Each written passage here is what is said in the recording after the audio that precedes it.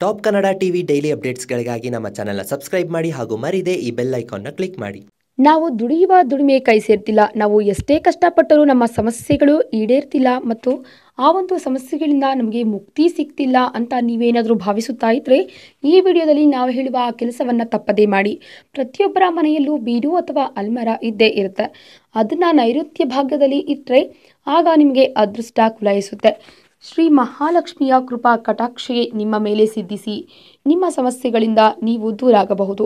ಅದಷ್ಟೇ ಅಲ್ಲದೆ ಬೀರು ಅಥವಾ ಅಲ್ಮಾರ ಮೇಲೆ ನೀವು ಎಂತಹ ಭಾವಚಿತ್ರಗಳನ್ನು ಹಾಕಿದ್ರೆ ನಿಮಗೆ ಅದೃಷ್ಟ ಸಿದ್ಧಿಸುತ್ತೆ ಅಂತ ಹೇಳ್ತೀವಿ ಕೇಳಿ. ಅದಕ್ಕೂ ಮುನ್ನ ನೀವು ನಿಮ್ಮ ಬೀರು ಅಥವಾ ಅಲ್ಮಾರವನ್ನು ಶುಚಿಯಾಗಿ ಇಟ್ಕೊಳ್ಬೇಕು. ಇದರಿಂದ ಯಾವುದೇ ರೀತಿಯ ದುರ್ಗಂಧ ವಾಸನೆ ಬರಬಾರದು. ಈ ರೀತಿ ಆಗಿದ್ದೇ ಆದಲ್ಲಿ ಖಂಡಿತ ಲಕ್ಷ್ಮೀ ದೇವಿಯ ಕೃಪೆಗೆ ನೀವು ಪಾತ್ರರಾಗಲು ಯಾವುದೇ ರೀತಿಯ ಚಾನ್ಸ್ ಇಲ್ಲ. ಅದಷ್ಟೇ ಅಲ್ಲದೆ ಬೀರುವಿನ ಮೇಲೆ ಸ್ವಸ್ತಿಕ್ ಚಿಹ್ನೆಯನ್ನು ಹಾಕಬೇಕು. ಈ ರೀತಿ ಆಗಿದ್ದೇ ಆದಲ್ಲಿ ನಿಜಕ್ಕೂ ನೀವು ದುಡಿಯುವ ದುಡಿಮೆಗೆ ಬೆಲೆ ಇದ್ದು ಆ ಬೆಲೆ ನಿಮ್ಮ ಕೈಯಲ್ಲೇ ಇರುತ್ತೆ. ಇನ್ನು ಲಕ್ಷ್ಮೀ ದೇವಿಯ ಫೋಟೋವನ್ನು ಸಹ ಬೀರುವಿನ ಮೇಲೆ ಹಾಕಿ.